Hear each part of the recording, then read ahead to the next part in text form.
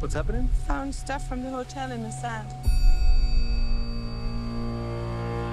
M. Night Shyamalan, congratulations on this film. I don't know if you know, but there's this running joke going around Los Angeles that you made a film of Hollywood's biggest nightmare, growing old.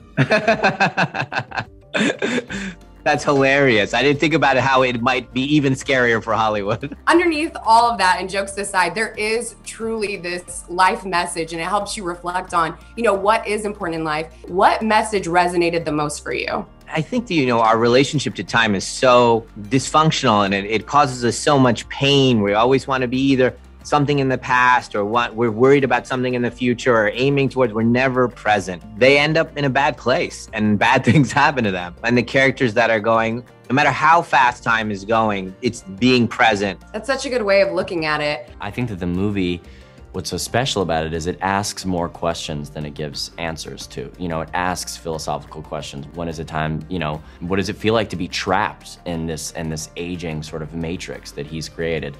And I think what makes it special is sort of the ambiguity of what the message actually is. Hey, have you seen my children? Mom?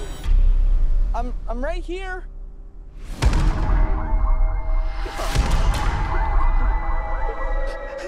M. Night is an incredible director. He's so unique and intricate with his shots. What was your experience like working with him? He's a born leader, and he's someone who doesn't try and shout, I'm a leader, I'm a leader. He's someone who just naturally walks on the set and puts you at ease. He's like Gatsby. He hosts these parties where everybody has a great time, and he's like a magic person. He's just born to do this. Your shots are so beautiful, and they serve as dialogue in itself. What is your process mapping out those shots? I spent more time on it and really analyze it. I put them up. After I finish a pass, I do another one and make the movie in my head till it's a sequence of juxtapositions. This is the one thing I've been concentrating on, making it feel like one movement. It definitely shows. It's so beautiful. Thank you so much for chatting with me. Love the film. I can't wait for everybody to see it.